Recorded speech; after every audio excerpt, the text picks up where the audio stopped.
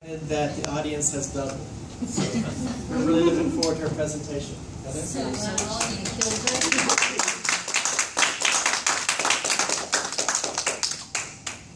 Okay, my research is an historical and political criticism on populism in All the King's Men by Robert Penn.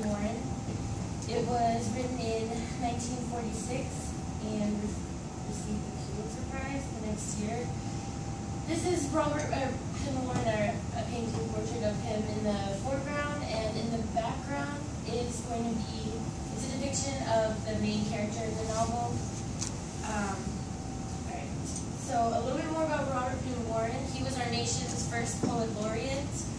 He was a novelist, poet, a critic, a teacher. He taught at Tulane, Yale, Tulane, he taught at Vanderbilt and Yale. Most notably, he taught at LSU, and when he was at LSU, that's when he did a bulk of his research and observations on Huey Long. And in regards to a historical criticism, you really want to look at the environment and the setting at the time the novel was written. And Huey Long's life and the setting in Louisiana is exactly what directly influenced Robert Penn to take a play that he was writing. He'd written a play called Proud Flesh, started writing it in Italy. He then comes back to the U.S. and is working all over, and it's when he lives in Louisiana that he decides, this is my demagogue, this is the real inspiration, and he changes it from the play to the novel. And then the novel goes on to be a movie, and the movie won a bunch of awards, and they even remade it recently, but the older version is better. Okay, so anyways, again, this is an image he got. It's a stamp they made for him. It's at the Smithsonian National. This is a copy of the first edition cover, and that's what a Pulitzer Prize looks like, in case you ever wondered. Alright, so a little background on the story. It is the rise and fall of a politician in an unnamed southern state that takes place from the 20s to the 30s in a non-linear style, and that means basically the entire thing is told in segmented flashbacks until the very end of the novel. It's narrated by Jack Burton, who is the right-hand man of the demagogue figure, Willis Stark. Alright, so his career begins like most politicians locally. He was strong-willed and steadfast in his convictions, and this did not garner him a lot of support locally because he fought against the corrupt Delta and utilities in his area, like from a local level as county treasurer. One of the first things that we hear from him is how he wanted, as the county treasurer, to hire some construction workers to build this new schoolhouse. They'd be predominantly black workers. It was spun that, look at this guy, he's going to now give all your jobs away to black men, and racism was a problem at the time, especially in regards to the people who actually voted and supported the people in power.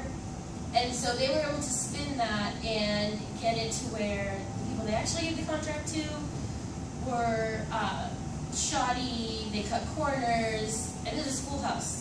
And so during the fire drill, one of the ladders collapses and kills several children. And so he had already been voted out of office at this point because everyone was like, no, he's totally misrun our town, this is terrible. And now come to find out he's at the funeral now for some of the kids. And this is when the hill folk, as they call them, the rural, uneducated, the really individualistic, they now are saying, what have we done? We should have never listened to this. We should have always been supporting Willis Stark. So that's what really starts to form his base that leads him to be able to be more electable in the future. He is the perfect example of a populist, and that's the reason I chose this novel, is because kind of like how everyone's been sharing, they keep interjecting these stories, because the stories are what make our lives, it's what makes it easier to comprehend the points we're all trying to get across, like the stories of the guild or your personal story. This story of Willis Stark, it parallels with actual historical figures. Again, I'm going to get to more specifics on Huey Long, but you can use this novel and explain really what populism is all about, because people misconstrue it. They think that populism is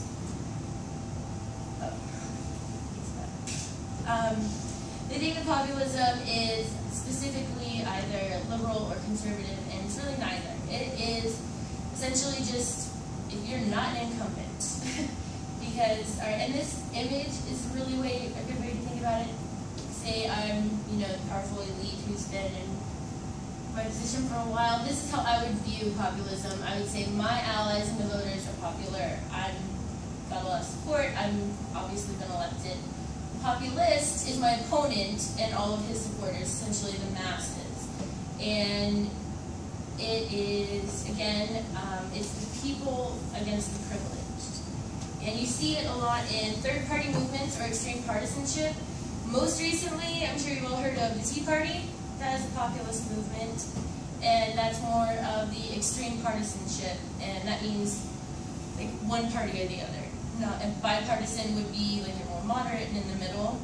And then to show that would be a more conservative end, Occupy Wall Street on the right or on the left is exactly the same. It's also a populist movement.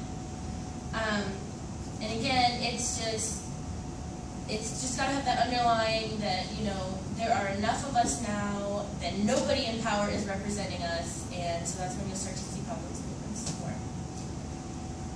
Okay.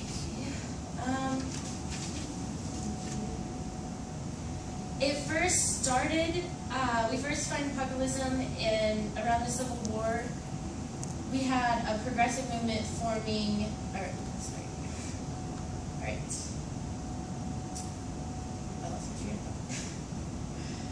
Okay, the origin of populist movements in the U.S. began around the Civil War. A socialist political movement in support of the working class had begun to form post-spell, and what had happened was the plantation economy began to be replaced with sharecropping. It resulted in merchants and landowners extorting the sharecroppers.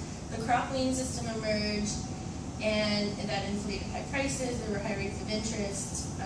The idea that democracy would mean economic independence for the masses was even further threatened by the Industrial Revolution and the monopolies that would produce. So, okay. Then we had, it was around this time that we had the actual People's Party as opposed to Republican or Democrat. That would have been the first time that we had an actual name for a populist party. Only this one, it would have been, again, more a socialist party. They formed from groups that had just been all over the country, kind of disparate in the sense that everyone had basically been fed up. They just hadn't come together to form a unified front to fight the same concerns. There were the Knights of Labor, farm organizations, citizens' alliances, mine workers' unions. But by the 1890s, the farmers' politicians were stifled, the party died out, and they had no real representation. So then we get more progressive Republicans, and that leads us into the early 1900s. You have Teddy Roosevelt's election in 1912, where he split from the Republicans, basically said, Taft hasn't gone far enough, I'm going to take it even further. The Democrats don't even know what they're doing, so I'm a bull moose, and I'm going to make a bull moose party. So then we have the Progressive Party, and, okay. The point of that example was that election was Roosevelt had 27%, Wilson had 42%, Taft had 23%, and 6% went to the socialist Eugene Debs, who was actually part of the People's Party. But had Taft and Roosevelt come together, Wilson would not have won. But because Roosevelt was like, no, I'm splitting up this party, you're not doing what we want, they both lost. And so what happened there is exactly what happened, or what they hope would happen in the novel when we meet Willie Stark. Because he's got a little bit of clout now, because everyone's like, oh man, if we listened to him, our kids would be fine, the school would be built, everything would be fine in our town. And, he's not such a terrible guy, he wasn't trying to ruin us, he really didn't care. They've kind of got that message now. Well, so, the governor running for re-election, Joe Harrison, is going against a guy named McMurphy. And McMurphy is who Willie would have supported, but kind of was like, you're not going far enough, but I'm going to hold your feet to the fire. Well, they think, you know, if we can get in there and convince this guy to run, then maybe he will split the vote, and neither of them will win, and our guy will win, and they're all just stupid, thinking that they're going to fight over who's going to be the one who can speak for them. That was what they were hoping to do, was split the ticket.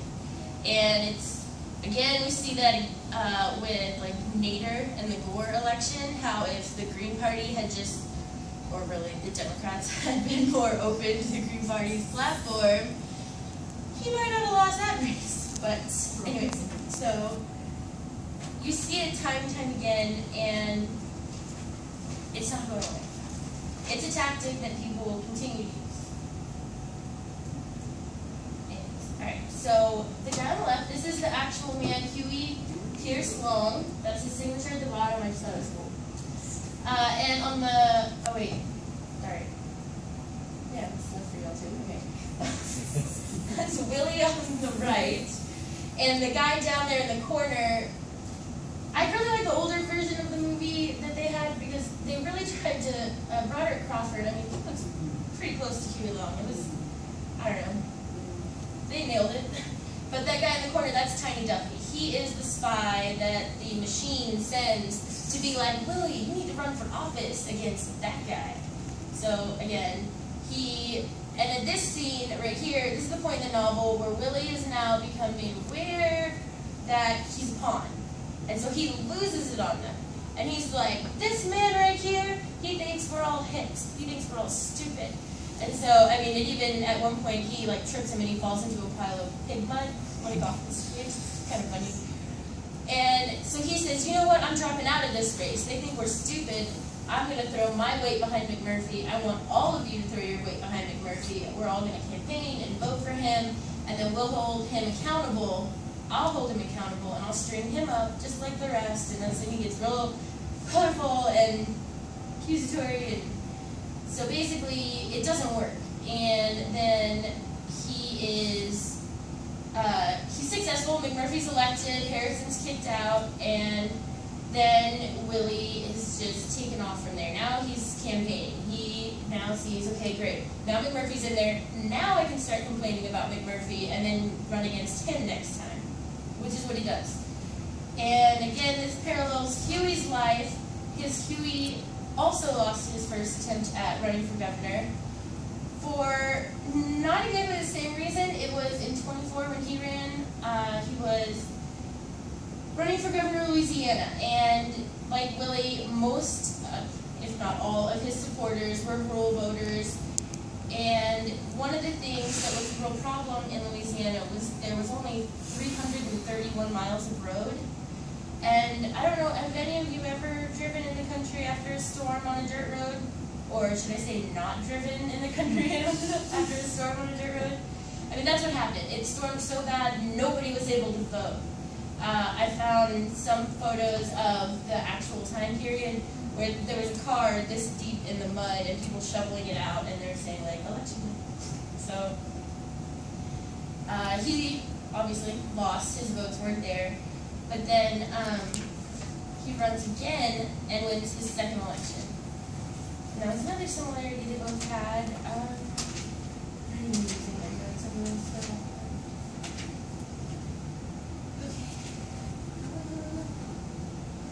Alright, so now that they're both governor, they also kind of follow the same path. They start a bunch of public works programs, hospitals, schools. There's free school books. That wasn't always a thing. If you were too poor for your school books, you just didn't have any.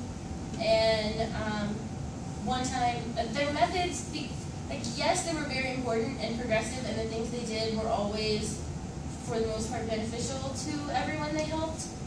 But the tactics were questionable at best. If there was not a law that Huey Long could use to pass legislation he wanted or programs he needed, he would then go and have the laws written, or he would have his attorney general dig one up, which it was very coercive and manipulative. I mean, there were bribes being done. I mean, his indictment actually, when they tried to impeach him, because both Willie and Huey are also impeached. Again, Willie's path follows the same kind of, he just ends up being more coercive, trying to blackmail people. Jack Burton, the narrator, ends up being more or less, because he's a historian by heart and nature, but he has his career in journalism and is essentially like a muckraker, but then turns all of his loyalties to Willie, and so he essentially becomes Willie's muckraker for other politicians.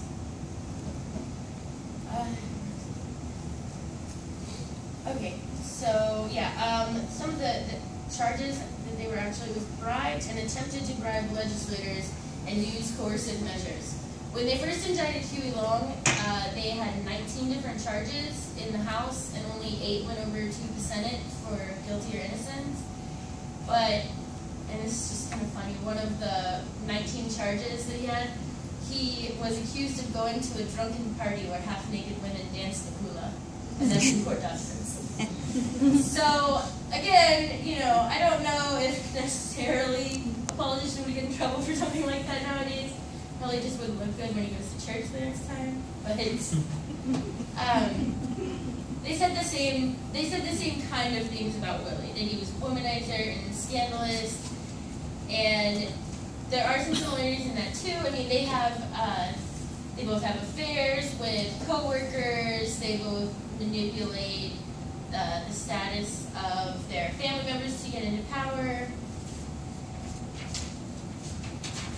Okay, and just to give you a little bit more about his legacy, because he was a complicated man. I wouldn't say he was totally evil, but okay, so by 1936, the infrastructure program begun by Long had completed 9,700 miles of roads from 300. He employed 10% of the entire, I want to say this right, nation's highway workers during the Great Depression in Louisiana. I mean, the stuff that he was able to accomplish in the Great Depression, when there were people I read in Kentucky, an entire coal community was completely without jobs. There was nobody with jobs in this town. They survived off of wild blackberries and dandelions in the Great Depression. I mean, some of the stories you would hear from these towns, there was reports in the news of 50 men being arrested because they were fighting over a barrel of trash for food. So the fact that he was able to accomplish all of this and with such progressive stamina and dedication is really impressive. And they say that, okay, spoiler, they both are assassinated, both and in real life. But before he was assassinated, he was actually even considering a run against FDR in the 1936 presidential election. And his threat, like the Green Party threatened Gore or Teddy threatened Taft, he was saying, you know, if he hadn't been there threatening to run against FDR, being even more progressive, even more to the left, then the New Deal wouldn't have even been anywhere close to as progressive. And it covered Social Security, 40-hour work week, weekends, unions, there's way too much to list right now. But his program was called Share Our Wealth, and it was a way more extreme version. And so I don't keep anyone here any longer. If you'd like details on that, we can go to the email later. I'm going to go through the rest of my slides. Okay, the constituents, again, they're populist in the sense that they were the individualistic, the rural folk who just felt disenfranchised. They had no one to cling to. They were just waiting for someone to come and save them. And Willie was that guy. The boss is how they refer to Willie. He just starts out as this genuinely, you think he really just means it on every fiber of his being, that he is a good guy and he's going to try and fight the good fight. But then it's like he gets there and he's like, you're not going to fight fair? I'm going to fight even less fair. So then the Delta is what they call the elite, the people who lived around essentially Mississippi River Delta. And then Jack Burton's our narrator throughout the whole novel. And he comes from the Delta and ends up siding with Willie Stark. And it shows that populism will be effective if an aristocrat like Jack were to bend down, or if a populist like Willie or Huey Long were able to climb up. And that's why it's awesome, and there's no way I kind of show you these books.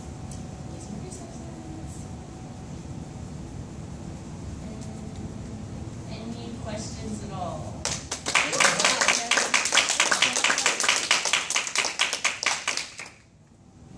Questions for Heather? Yes. I guess I'm wrong about this, but I thought that Huey Long went to the Senate, U.S. Senate. He did go to the Senate. Did I not say that? He didn't die as governor. I'm sorry. He was a U.S. senator when he was contemplating running for president. He died as a senator in Baton Rouge. And actually, when he was assassinated, that was another comparison between the two.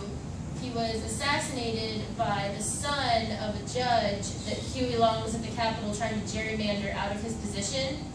Because that's what he did. He was like, oh, I don't like you. I'll just rearrange what works to get you out of the picture. And it got to where they called them the pros and the antis, pro-long, anti-long. And this documentary I just watched from Ken Burns, since also doing the Roosevelt, I'm not really watching that, but he actually interviewed people who were from the Delta, and this woman just blows your mind, because you see these people and they're just, out there in the dirt with their dog and the overalls, like Huey was the man, everyone loved Huey, and then you see this woman with gold jewelry and a high collar and like Stepney furniture, and she's like, the antis hated him. I mean, sure, we all said we wanted him dead, but we weren't going to do it. And she really acts like that, and you're just like, oh my God, he's been dead how long and you still hate him? So, it was interesting the impact he had. But anyway, so the same kind of thing happens to Willie. His antics just, they've had enough, and someone feels slighted, and the family honor is just taken on, and he is assassinated as well. Nice job.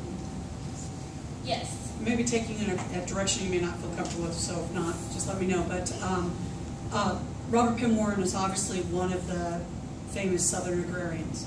So how does his philosophy of the agrarians kind of work in this work as you're talking about? It seems to have some of those features, but it also seems to be a big twist on that.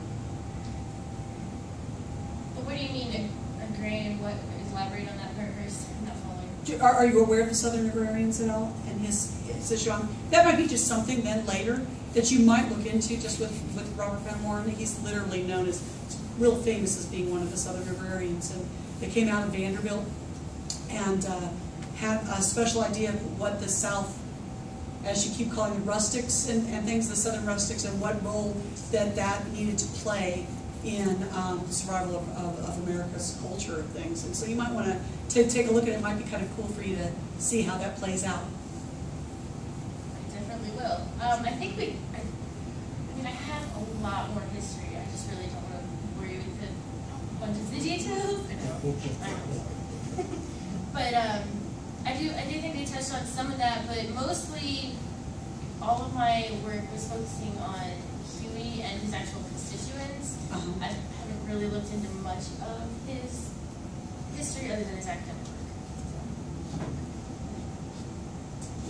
Something else? Yes. What led you to this research topic? Okay.